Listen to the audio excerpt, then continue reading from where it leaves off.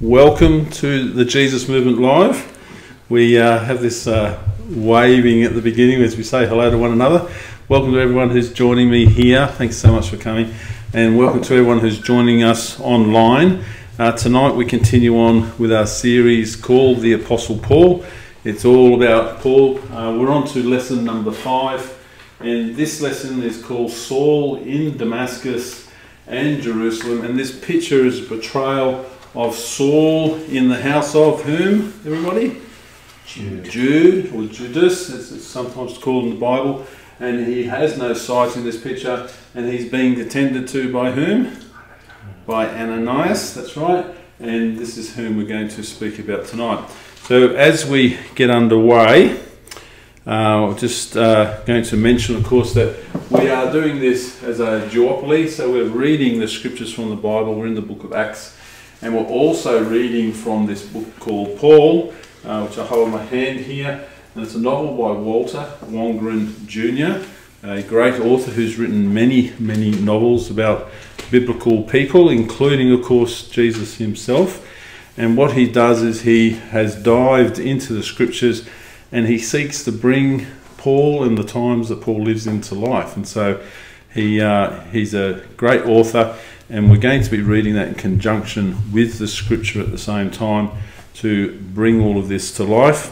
So in our previous lesson, we learnt about the zealous persecution of the early church by Paul and others like him until one day when he was on his way to Damascus. He'd left Jerusalem. He got his letters of persecution from the high priest in Jerusalem, and he was off to persecute Christians. And so he went north. He went through this place, do you remember what it was called on the way?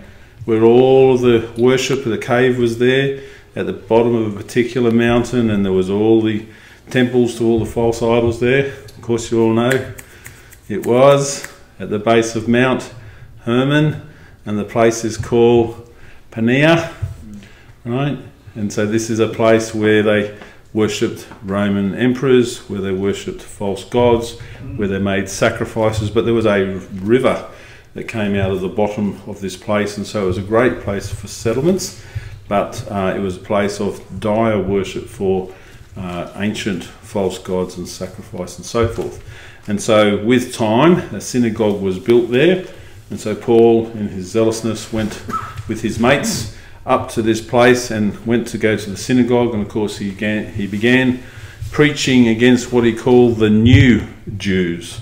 So they were people who were recently converted, and of course he's going up there because the new Jews converted again into followers of Jesus, and so he wanted to shut this down, and so he went there to do his bit. From there he headed north and he heads up towards Damascus. And on the road to Damascus, he has an encounter with an extraordinarily bright light with a force that comes with it that knocks him and his fellow gentleman that's walking with him to the ground.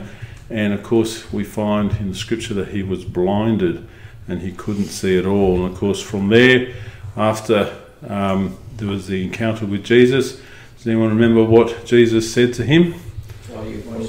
Yeah, he said, "Saul, Saul, why are you persecuting me?" So in other words, he's identifying all of his followers as himself. And of course, Saul is persecuting them. So Jesus declares who he is, and Saul has this encounter. And of course, this supernatural occurrence happens and he's blinded. And of course, his mates pick him up and they continue on to Damascus, stumbling there. And they deposit him in the house of Jude, or depending on your biblical version, in the house of Judas. And so this is where we're going to pick up today. Now, when he gets to the house of Judas, we find that Ananias, as we said in the picture, he comes to speak to him and to teach him what has happened to him. And what does he do when he meets him? Does anyone know what happens there? No? We're all going to learn lots tonight. He receives the Holy Spirit, and what else? His sight is healed again. And of course, zealous Paul, who's been chasing after his fellow former Jews and persecuting them on behalf of his religion, if you will, or on the temple or the high priesthood, the Sanhedrin, he decides that he's going to use that same zealousness, and of course he goes out and he starts to preach the message about Jesus. And of course he has a first-hand encounter, and so he's able to basically say, I've met the Messiah myself, this is what happened to me, I know whom he is, and now he's a converted Jew into somebody who's now there serving our Lord Jesus. So of course he sets out in Damascus, which we'll read about tonight, and of course he's so zealous, everyone always loves him, and so what does he have to do? He has to flee to Jerusalem. Does anyone know how he escapes Damascus without reading anything? On a donkey? On a donkey. No, he gets... So you've all read your scripture and you've all read your books, right? Sorry, I sent out the message late. But he escapes, he gets put into a basket and lowered down the wall of Damascus to escape at night time. So he slinks away in the night, and it's not the first time, or sorry, it's not the last time he'll be doing that either. He slinks away very often throughout his journey. So let's dig into this character of Paul. So in this lesson from this book, we're going to be reading, just to mention again, this book is available online. You can get second-hand copies of it. It is also available as an ebook, and it's also available as an audio book. So the book again is called Paul. It's a novel by Walter Wangerin Jr. It's been around for many, many years, and there's many versions of it, but it is easily obtainable. So in this lesson, we're going to read from pages 62 to 70 and pages 77 to 80 of the novel. And then we're going to be also reading from Acts in the Bible, from chapter 9, verses 10 to 31. So we're going to be stitching those together. So we're actually going to start off with the Bible tonight. So if you want to open your Bible or devices, and we're going to begin reading from Acts chapter 9, verse 10. So we finished on Acts chapter 9, verse 9 last week. And we're going to read through to verse 19 before we turn back to the novel Paul to read from pages 62 onwards. So let's go to the scripture. So Acts chapter 9, verse 10. It'll be under a section in your Bible, which is usually called Saul's conversion. I'll just read the verse before it from the previous week. And it basically says, so they led him by the hand into Damascus. For 3 days he was blind and did not eat or drink anything. And that wasn't because he couldn't find his mouth. That's because he was rather shocked. He was dealing with this whole situation that happened to him. So verse 10, we begin with, it reads, in Damascus there was a disciple named Ananias. So of course a disciple means a disciple of Jesus. The Lord called to him in a vision, Ananias. Yes, Lord, he answered. The Lord told him, go to the house of Judas on Straight Street. Does anyone remember when we were reading the book in the previous lesson? It actually talks about how this was the long and straight street in Damascus. So now you know why. In the scriptures it actually recounts that and says that he is on Straight Street. So go to the house of Judas on Straight Street and ask for a man from Tarsus called Saul, for he is praying. In a vision he has seen a man named Ananias come and place his hands on him to restore his sight. Lord, Ananias answered, I have heard many reports about this man and all the harm he has done to your saints in Jerusalem. And he has come here with authority from the chief priest to arrest all who call on your name. But the Lord said to Ananias, go, this man is my chosen instrument to carry my name before the Gentiles and their kings and before the people of Israel. I will show him how much he must suffer for my name. What does this tell us? The Lord chose him because he's this strong and zealous man, and he caused much suffering to his followers. And so he says now he's going to go and do his work for me, but he's going to suffer in the process. And so that's made quite clear from the get-go. And it also tells you about his ministry, because it says he's going to carry his name before the Gentiles and their kings and before the people of Israel, which tells you that he's going to be moving around a lot, which we know he does. In verse 17 it reads, "Then Ananias went to the house and entered it. Placing his hands on Saul, he said, 'Brother Saul, the Lord Jesus, who appeared to you on the road as you were coming here, has sent me so that you may see again and be filled with the Holy Spirit.' Immediately something like scales fell from Saul's eyes and he could see again. He got up and was baptized, and after taking some food, he regained his strength." So take note here that baptism and receiving the Holy Spirit is always associated together, and it's also a commandment of Jesus that you are to be baptized in the name of the Father, the Son, and the Holy Spirit. And so the first thing that happens when he gives his life to Jesus to now serve the Lord is he is baptized. And so we see the same order of things that happens as we continue to practice to this day. Now let's go to the novel Saul, and we're going to go now to page 62, and it starts off, the words you should find there, it starts off, "In the atrium of my house." Does everyone got that? Yep, that's good. So it says, "In the atrium of my house, I tend a tiny garden where a fountain trickles into a small shallow pool. After supper and after I had shown the young lads to a room upstairs, I led Saul to my garden. He sat down on the stone bench where Hadesh and I would sit of an evening." So Hadesh is? His wife, thank you. I knelt before him with clean towels. I began to wash him. He did not refuse me. There was no help for it but that I must remove his tunic. I laid sponges of warm water upon his chest and felt with my hands how narrow his ribs were, how thin the man was. So once again, the author likes to describe Paul's anatomy, and we're finding out now he's got a long, thin neck with a huge, oversized head. He's got thin lips with a shrill voice. He's got bowed legs, and now we find out when his tunic's removed, he's also, it looks like he's starving to death with his ribs sticking out. So what does this tell you about who the Lord picks to represent him? He's not looking for the well-fed, well-dressed man at all, is he?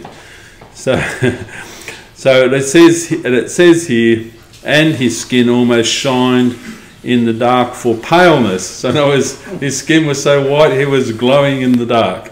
So I don't think there's much left to be said about the poor man. And then he says, "Saul, Saul," I said. The man said nothing. He permitted me to lift his arms for the washing. His lips pursed as if thoughts were going unspoken through his mind.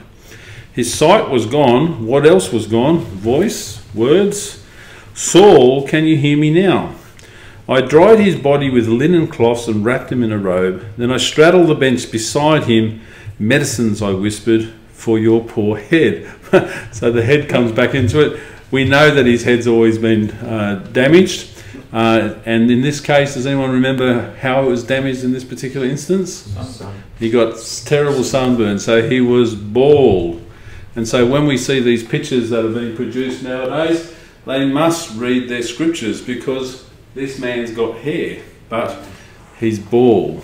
Okay, so when he walked all the way to Damascus, he got his head horribly burnt. Okay, so the sunburnt blisters were torn and running. I cut away the loose skin. On the sores themselves I poured a lotion of myrrh. His nostrils flared.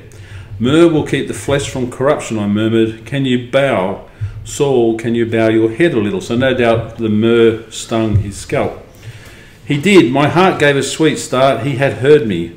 I anointed his whole scalp with a mixture of olive oil, verdigris, and a powder of lead.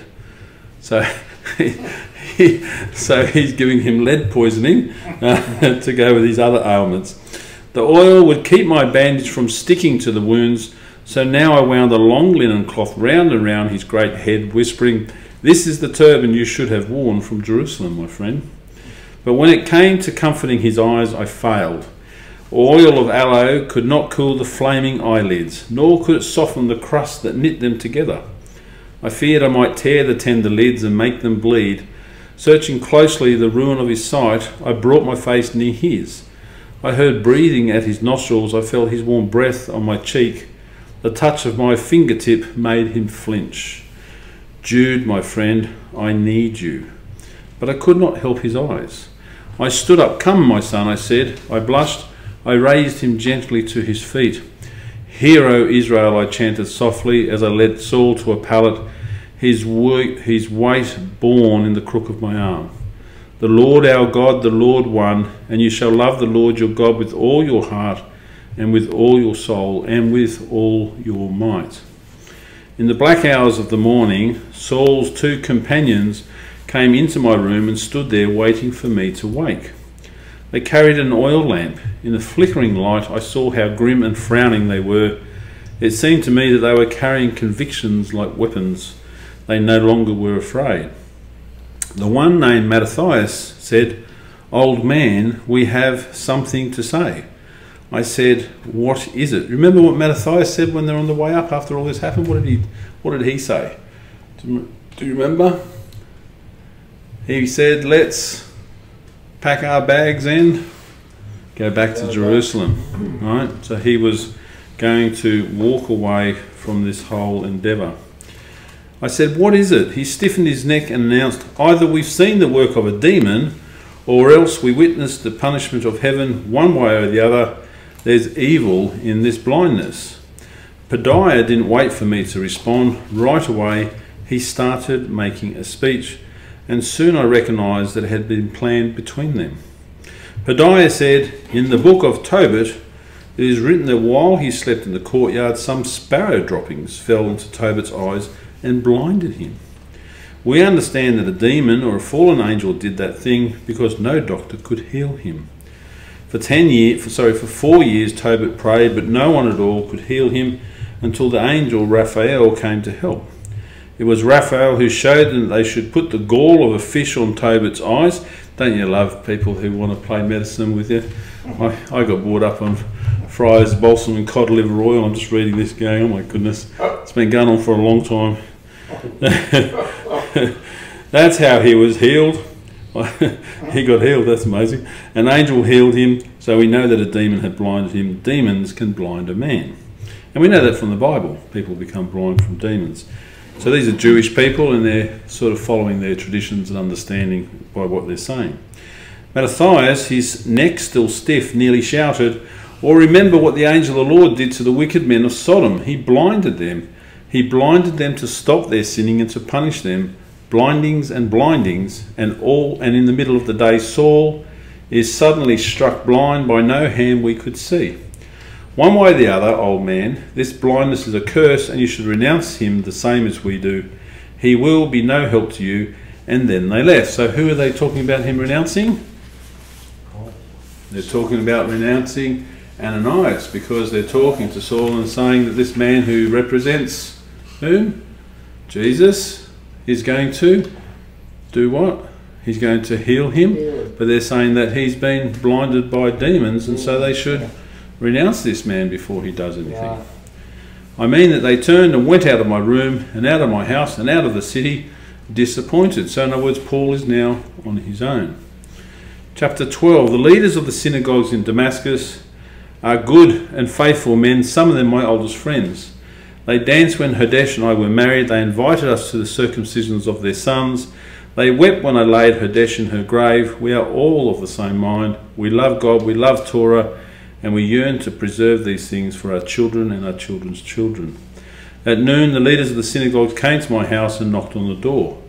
"Jude," they said, "is Saul the Pharisee here?" "Yes," I said, "he is here." I stood in the doorway nodding, "Yes, yes," but I didn't move. "That's what we have heard," they said. "Zephaniah told us that he met the Pharisee when you came home last night." "Zephaniah is a good man," I said, nodding. "It was very late when we arrived, yet he cooked a supper for us." I still didn't move. I looked down at my feet.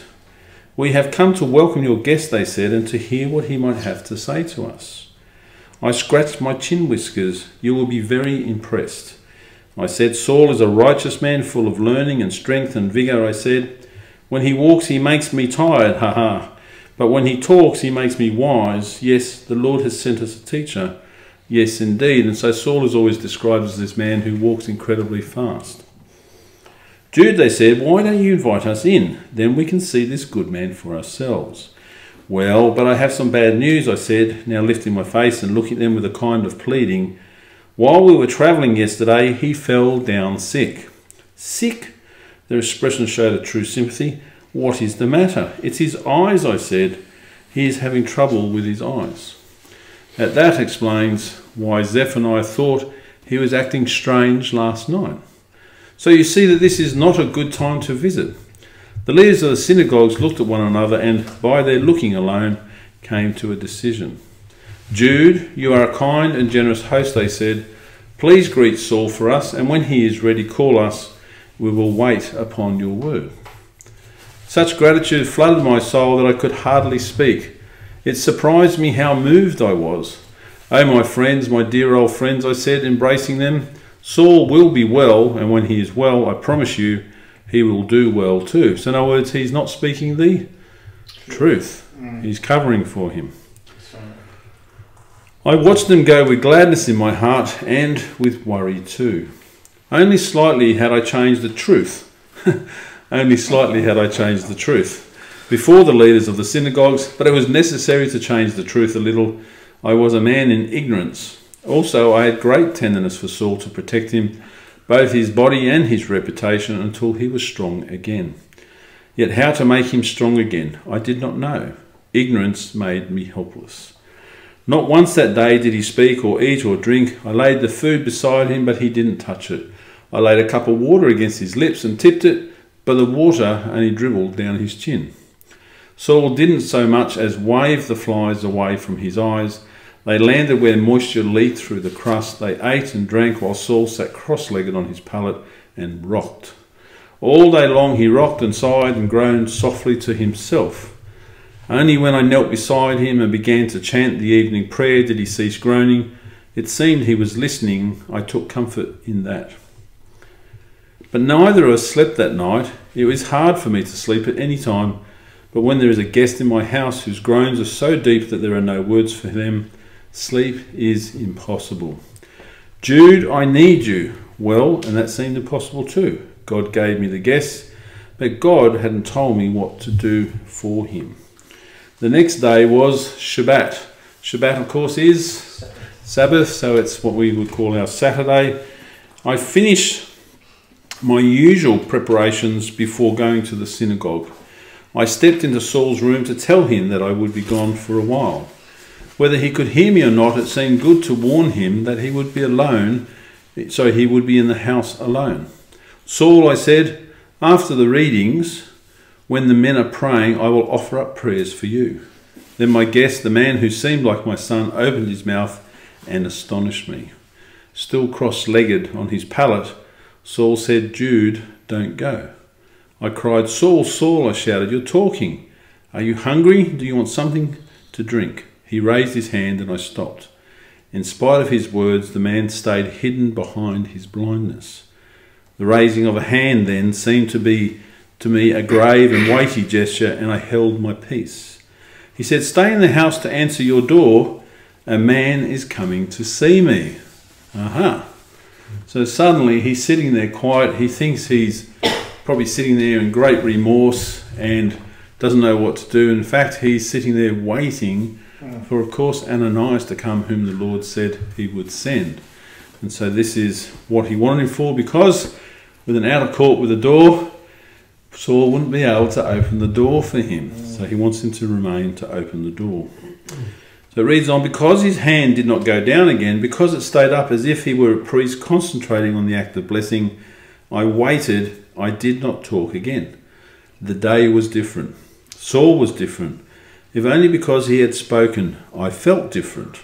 And on account of, I finally had 3 good things to do. First, wait for a knock at the door. Second, answer the door. And third, usher a man into my house to see Saul. And all this caused a tingling in me as if my bones had been numb and now the blood was rushing back and waking them. I tingled because how did he know a man was coming to see him? Saul must have had a vision behind his eyes. The hand of God had reached down. The hand of God was doing this thing. So suddenly we've gone from demons to this is now the hand of God. So I looked and found some wine, and there was good wheat bread already baked. I could not cook a stew because it was Shabbat, but I could lay out food that took no preparation. Fresh olives and prunes and other dried fruits and some smoked fish, very expensive, and pistachio nuts. Things are still expensive back in the day. Tingling and panting and feeling such a warmth under my heart that when I heard 3 raps at the door, I dropped the dish that I was holding. I knelt down to pick up the pieces in my trembling hands. That's how foolish I was. Not till I heard 3 more raps did I remember that I'd left the man still standing outside. So I laid the shards back on the floor and walked through the little hallway to the street door and opened it, and then it took 2 or 3 looks to realise that I knew this man. I knew him very well, and he could not have chosen a worse time to come and visit me. Obviously, he doesn't think this is whom Saul's talking about. Ananias, I said, what are you doing here? Good Shabbat, friend, Ananias said. There is a man from Tarsus staying with you. I've come to see that man. So what does this tell you about Ananias at this point in time? What does that mark? He said, I knew this man, but he wanted him to go away because he was waiting for some other presumed person to come and see Saul. He's a converted Jew. He's a converted Jew. But does people know this? No, it seems not, does it? Because he's entering the house and he doesn't realise that he is a Jew who's converted to the Lord Jesus. So Jude turns around and says, Tarsus, I said, there's no one here from Tarsus. And Ananias, go away, I have other business, come back next week. So his little lie has now become a bigger lie, because he said earlier he was protecting Saul, but now he's actually denying outright that he's even there. I started to close the door. This was an outrageous interruption. Jude, he said, Jude, have you noticed that I'm looking straight into your eyes? There is no fear in me, my old friend. There is only the Holy Spirit and a command from my Lord. It is true that the eyes of Ananias were bright and his brow was confident. His voice was very strong. But I was going to close the door anyway until he took my wrist and said, the man's name is Saul, a Pharisee sent from Jerusalem, where he caused much grief for those who follow the Lord Jesus. You have no choice, Jude. You must let me in. He knew the name of my guest. Everyone knew the name of my guest, but Ananias knew even the city where he was born. A coldness started to clutch my heart. This was Ananias here, the heartbreak of our synagogue, because he believed the teaching of those renegade Jews. And what if? So this now tells us he does know that he is a follower of Jesus. I stood still. It's probably more reason why he wants to shut the door, in case somebody sees him letting him in. I stood still. I did not shut the door. I did not widen the door. I could not think or speak or do. And then there came behind me the voice of Saul himself, killing my morning's glad anticipations. He said, is your name Ananias? Ananias looked past me and said, yes. And are you Saul of Tarsus? And Saul said, Jude, this is the man. I turned. My little guest was feeling his way along the wall of the hallway, approaching us. He said, this is the man, Jude. Let him in. I am very old. When I was young, I could control my emotions so well that no one had to suffer them except myself. When Hadesh wept, I did not weep. I comforted her. But now, in these latter days, my emotions control me, and they are terribly strong. It is embarrassing how loud a show they make in me. I am no longer my own man. So we hear from that what? Men are meant to control their emotions, right? No, he doesn't think he's his own man if he can't control his emotions. So it was with a sob that I said to Saul, what is happening? What happened to you? Why is Ananias here? Saul kept feeling his way towards us. I did not move to help him. Instead, Ananias entered my house and passed me by and went to him and placed his hands on Saul's shoulders. Brother Saul, he said, the Lord Jesus, who appeared to you on the road by which you came, has sent me that you may regain your sight and be filled with the Holy Spirit. I started weeping. Sadness was like a storm in me. I couldn't contain it. out of my mouth came a childish noise. He says, wah. Yet I watched the two men touching each other, and I saw the crust on Saul's eyes crumble and flutter down his white cheeks like fish scales, and then he was blinking, and then he was seeing. The Lord Jesus who appeared to you. What should I think of such words? What was happening among us? I myself, I never had the boldness to call him Brother Saul. Wah! My eyes, wide open, I watched Saul bow his head, shining with a strange white fire. Ananias began to unwind the bandage I had given him.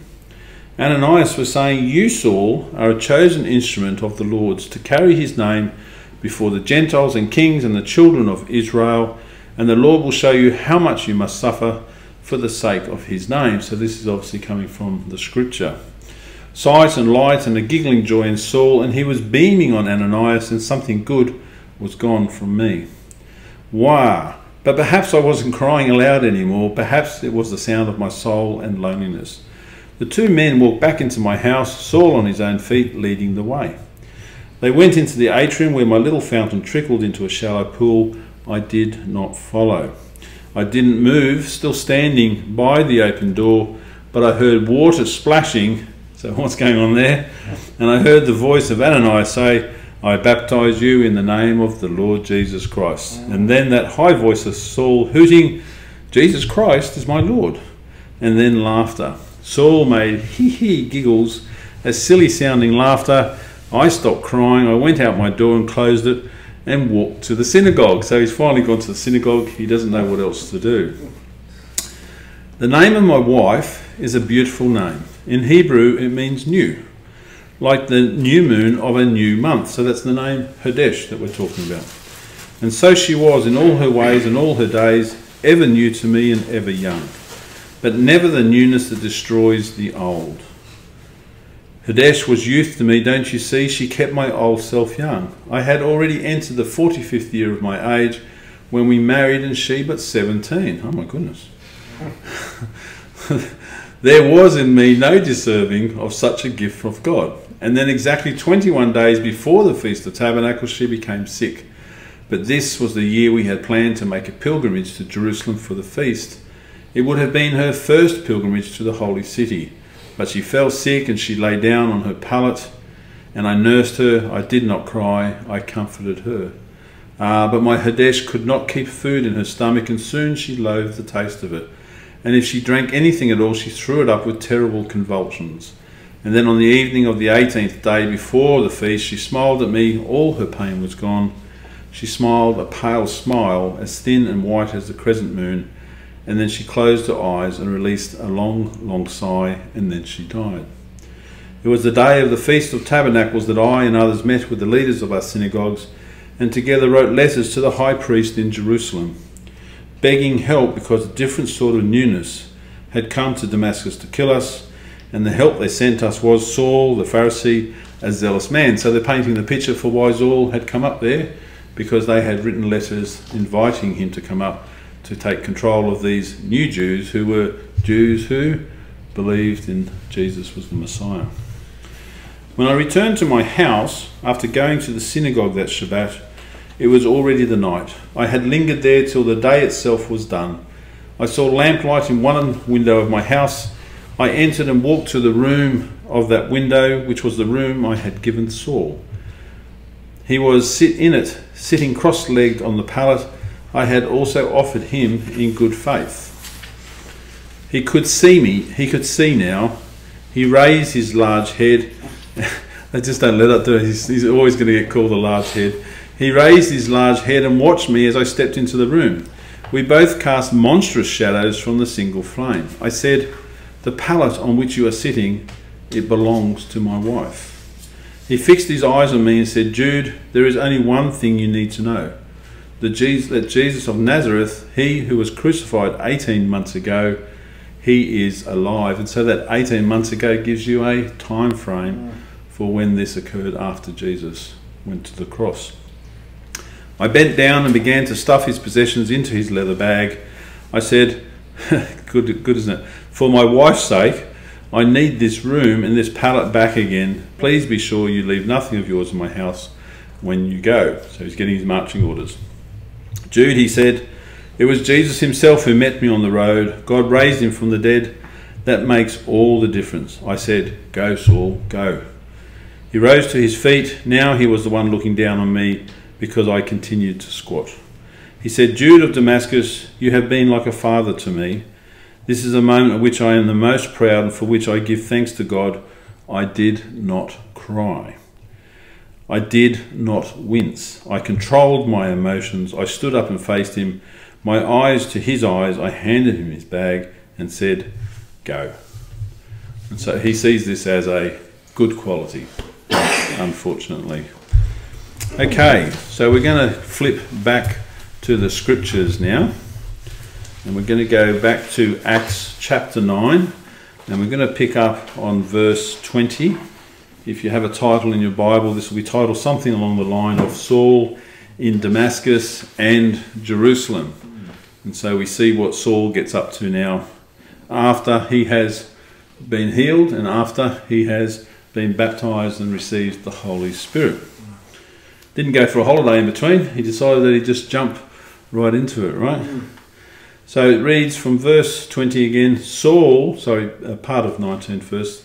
Saul spent several days with the disciples in Damascus. Again, up to verse 20 now. At once he began to preach in the synagogues that Jesus is the Son of God. Well, that would have gone down really well because he's obviously in Jewish synagogues. All those who heard him were astonished and asked, isn't he the man who raised havoc in Jerusalem among those who call on his name? And hasn't he come here to take them as prisoners to the chief priests? Yet Saul grew more and more powerful and baffled the Jews living in Damascus by proving that Jesus is the Christ. Notice the words that are used there. By proving that Jesus is the Christ, which tells you what? At first they resisted him. If he proved it to them, then they must have become converts. And so he's in amongst his own people, he's outside of Jerusalem, but he's converting Jews, what they call new Jews, at the end of the day. Verse 23, after many days had gone by, the Jews conspired to kill him. You can just imagine they're going, yay, he's here, he's going to persecute all of these new Jews, these Christians, and suddenly he's one of them, and he's preaching for them. And so he would have been welcomed everywhere, and then very quickly they would have realised, oh my goodness, what's going on? And so here he is. It reads on, but Saul learned of their plan. Day and night they kept close watch on the city gates in order to kill him. But his followers took him by night and lowered him in a basket through an opening in the wall. When he came to Jerusalem, he tried to join the disciples, but they were all afraid of him. Surprise, surprise.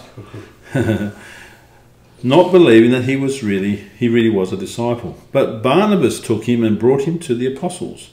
He told them how Saul on his journey had seen the Lord, and that the Lord had spoken to him, and how in Damascus he had preached fearlessly in the name of Jesus. So Saul stayed with them and moved about freely in Jerusalem, speaking boldly in the name of the Lord. He talked and debated with the Grecian Jews, but they tried to kill him.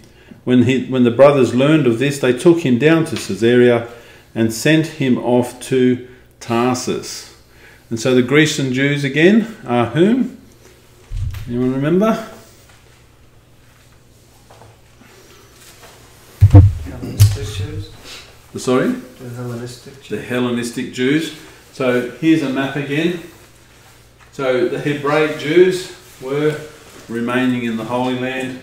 The Hebraic Jews came from this region over here and across here. So they moved out into what they call the diaspora after Jesus was killed. Remember, the Romans came in and they wiped out the Jewish people and they all went running for cover. So of course here's Tarsus, which is part of Cilicia, which is the region where Tarsus is in. And you may notice all of these names here obviously from the Bible, the books of the Bible. You know, Philippi, Thessalonica, Ephesus, Colossae, Corinth, all Greek nations that are over here. So basically all the Jews that come from this region would come down to Jerusalem for what reason? Go to the temple. To go to the temple and Passover. So the Bible just told us that all this events happened with Ananias and Jude, and he said there that it was the Feast of Tabernacles and he was going to go down there, but he didn't with his wife. But now, these years later, it's the same time of year again. They go down there for the feast, but also many of the Grecian Jews would come to Jerusalem to this fellow. Do you remember his name? Begins with G. He ran a school, an eminent school for Jewish people. His name was Gamaliel. And so they would come there in order to be taught by Gamaliel, and then they would head back off again. And they understand that this is how Paul, or Saul, originally came to Jerusalem, because he came to study under Gamaliel, and that's how he happened to be there when he was part of the crew in the Sanhedrin who also persecuted and had Stephen stoned to death. So the Grecian Jews are in this region, and the people who are Hebraic Jews don't accept the Grecian Jews, and from what I can understand, the reason is because some of the ways of Gentiles had crept into the Grecian Jews.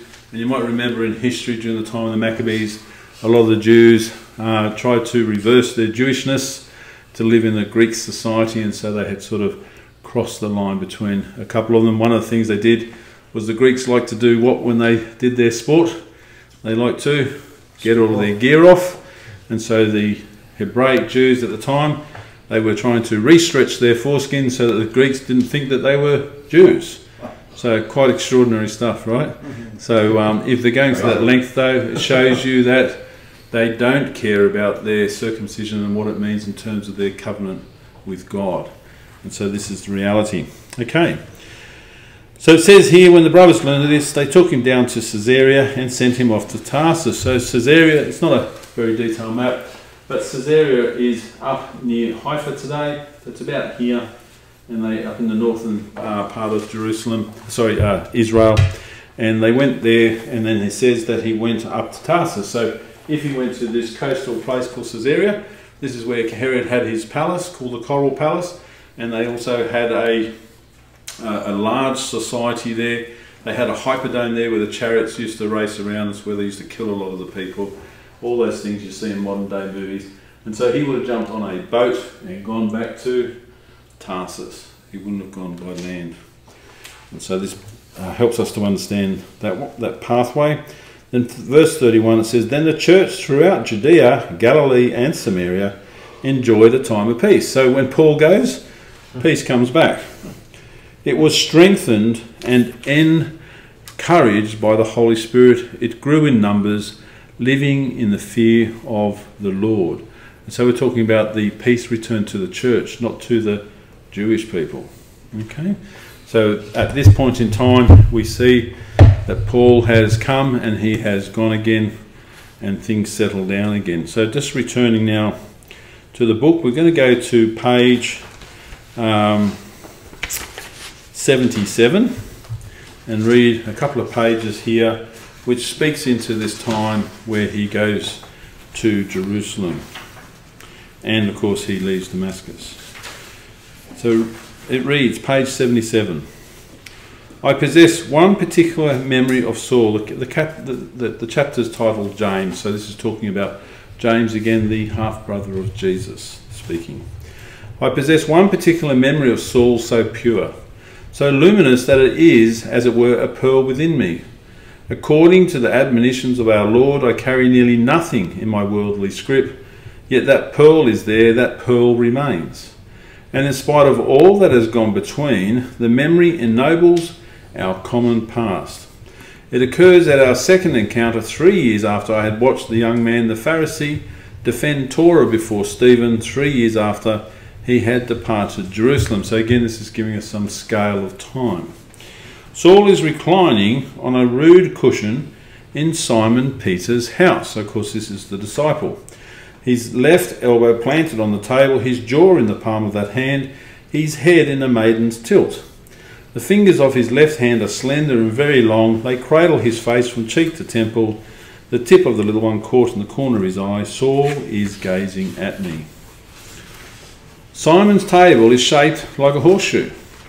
Simon himself, as a host for the two of us, reclines at the central section.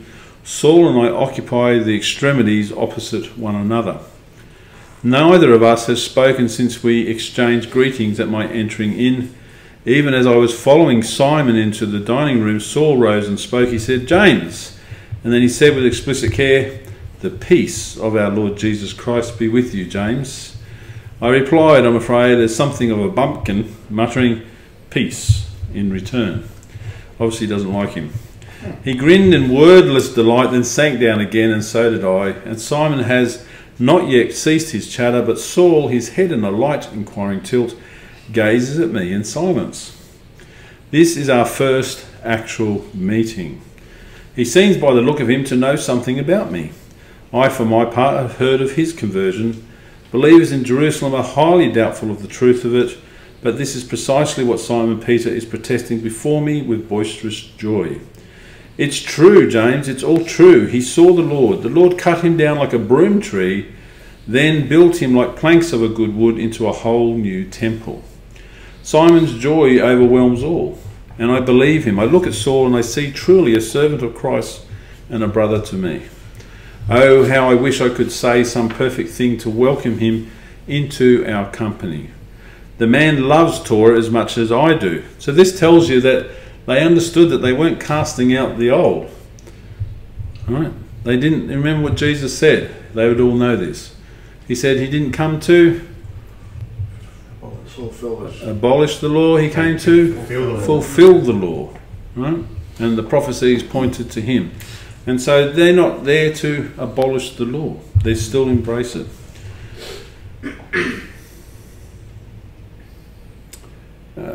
And with his eyes alone, he is awaiting my word clearly, and I am moved, for this is his personal choice. Not even Simon recognizes the supplication and the tilt of the good man's head. Saul is, by this reverent, expectant silence, honouring me. Ah, what a grace, what a memory. And to round the moment into a pearl of radiant light, the Holy Spirit grants me now in this very hour the formal, appropriate word. It is Simon Peter's wife who interrupts his talk. She enters the dining room carrying a flagon of wine and a single cup. She places these on the table in front of her husband, then turns and leaves. Why do you think there'd be a flagon and a single cup? It's the sharing cup. They're going to share the cup. So let's read on and see what that means. So it says, I open my mouth, and even before I know the word, I speak it, and finally to you I say. Simon says, What did you say? But Saul lifts his head and folds his hands, preparing to hear more. Curiously, it is his very preparing that floods me with the rest of my welcome. Saul, I say, tasting the pleasure of my own participation in this sacred exchange.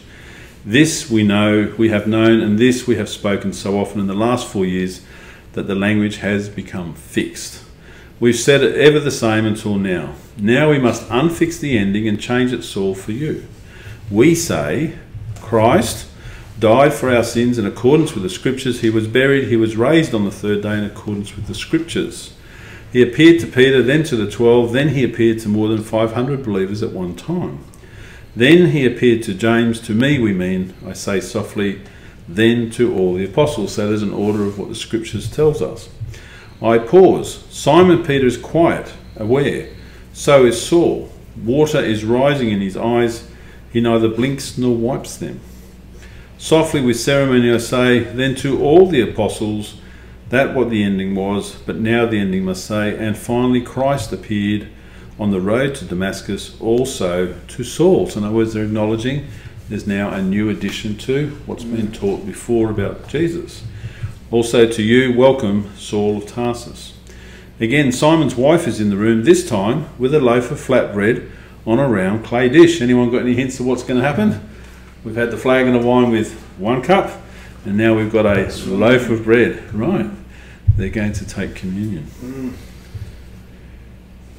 And these two are elements, there's the word, of my blessed memory. Simon Peter is praying, his great arms swept wide open. Saul in an unpretty voice is singing Amen, and over again, Amen, Hallelujah. Simon is holding the bread in 2 hands, saying, this is what Jesus did among us before he died. He took bread and blessed it and broke it and gave it to each of us, saying, this is my body, which is for you. Do this in remembrance of me. And Simon is tearing pieces from the loaf, giving them to Saul on his right, his wife before him, and then to me on his left. Simon is pouring wine into the cup, saying, "And after we had eaten supper, Jesus took a cup, and when he had given thanks, he gave the cup to us all, and we drank, and he said, 'This cup is the new covenant in my blood. Do this as often as you drink it in remembrance of me.'" And Simon Peter is drinking, and his wife is drinking, and he hands the cup to Saul, who is drinking. But then Saul is rising up and walking from his table to mine, and now Saul is kneeling down beside me and handing me the cup, and I am drinking. I am drinking slowly and tastingly and deeply. I don't think that's the idea, is it? And as I lower the cup from my lips, Saul is whispering, "But I am the least, James, and in me it can be nothing but grace, because I persecuted the people of God." How true. And that is the close and the purity of my pearl. In spite of all that happened between Saul and me in the decades following that perfect moment, I have preserved this pearl as a sacred thing, my private consolation. Simon Peter says, "Maranatha, I say, Amen." Saul takes the cup from my hand and says, "Amen." And so on that note, we're going to come to a close. And so we see here the journey of Saul has taken him all the way out to Damascus with a view of persecution. He encountered Christ, he lost his sight, and then he was healed at the hands of Ananias and baptized by the hands of Ananias. And of course he gave his life to the Lord, received the Holy Spirit, and then went straight into action, talking to the Jews in the synagogues. And of course it says that people were listening to him because he was proving to them that the Lord Jesus Christ was indeed the Messiah. Of course he had to leave because people got upset, so he jumped in a basket, they loaded him down a wall. At night he went down to Jerusalem, and of course then at Jerusalem he found and engaged with first the disciples of Jesus, who then engaged him with the apostles of Jesus. And of course where this goes from here is the dialogue and the engagement of the story with Peter. Why? Because they start to probably haggle a bit about what does it look like going forwards. I'm Jewish, I observe the laws, but now that I'm a follower of Jesus, do I have to still follow those laws anymore? Are they relevant? Can we eat something? Are you going to sit at the table of Gentiles if you're going to preach the word to Gentiles? You know, Jewish law forbids you to sit at a table with a Gentile. And so the next lesson, we're going to go into having a look at that, the interactions, what happens with Saul and Peter. And of course Peter heads across to Jaffa, and he goes to raise Tabitha from the dead. And of course he has a vision on top of the roof of the house, and when he's there he goes up to Caesarea where Saul had left earlier, and there's a centurion there, which makes sense because it's a Roman city. And he goes there and he shares with him, he baptizes him. And so we see this situation happen where suddenly Peter is confronted with the notion that he's actually going to be ministering to Gentiles. And in the history going forwards, they kind of separate. The disciples, they tend to stick with the Jewish people, and Paul leaves and he goes abroad and he focuses on the Gentiles. And so you can see God's hand in this, because there's two tasks at hand at the same time, because the church no longer recognises the difference between a Jew and a follower of Jesus. And so the disciples are split about their tasks, and of course there's a purpose that's in there. And of course, what does Paul do? Or Saul, now we'll call him Paul. He goes out and he makes disciples who travel with him, who continue on the Lord's work, and hence the birth of the church as we do it today continues on.